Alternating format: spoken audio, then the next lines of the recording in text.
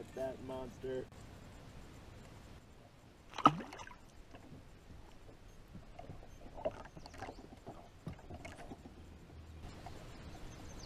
Alright guys, what we got going on here that you guys probably can't see at home is these two little islands up here have a really long extended rock point that comes out. We got a bunch of current coming down. It just rained the last couple days, so there's a lot of water flowing through here.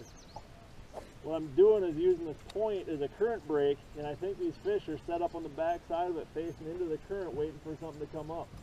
Back here where the boat is, we actually have a little bit of an eddy swirling backwards here. We're going to see if we can't catch a few more in here.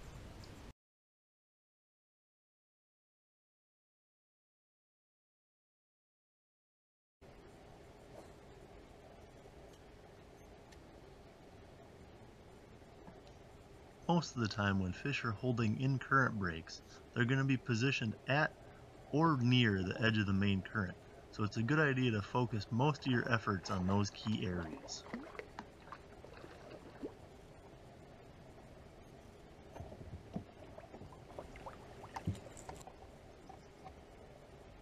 Not a bad little walleye there.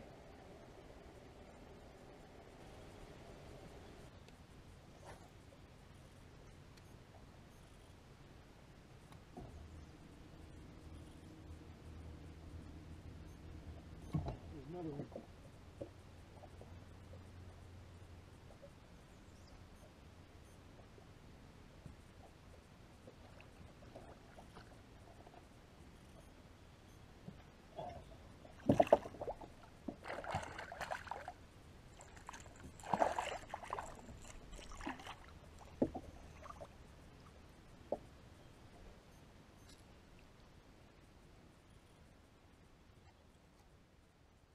Another nice walleye. So I can't stress enough, guys, when you find a little current break, especially in the spring like this, make sure you fish it thoroughly. I just made probably 5 different passes through this one little section here up to this point and caught 3 different fish. There might be some more there too, so I'm probably going to keep making a few more passes here.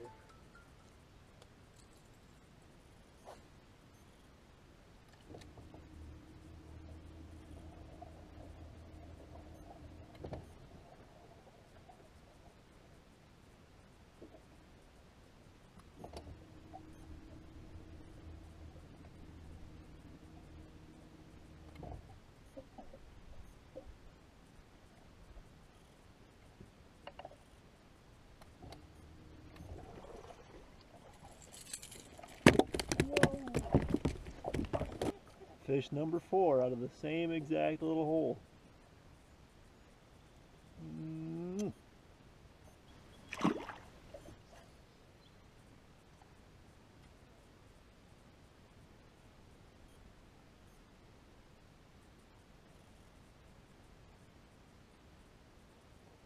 There's another one. It's not as big, but that one's closer to a perch.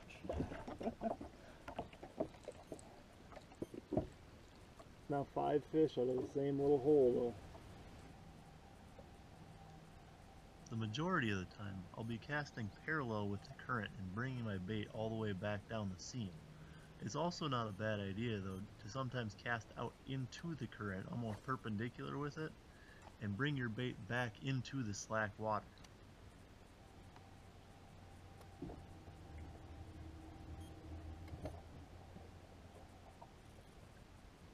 Another one. Getting a little smaller.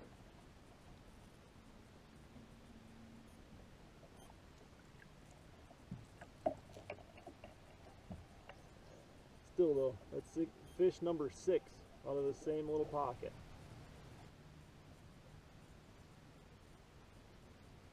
There's another one. This one's really a little better. Oh yeah. Much better. I'll grab the net for her.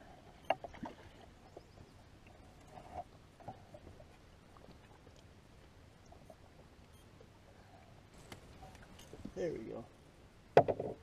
Another nice little walleye. Bum, bum, bum, bum, bum, bum, bum, bum, bum, bum, bum, bum, bum, bum, bum.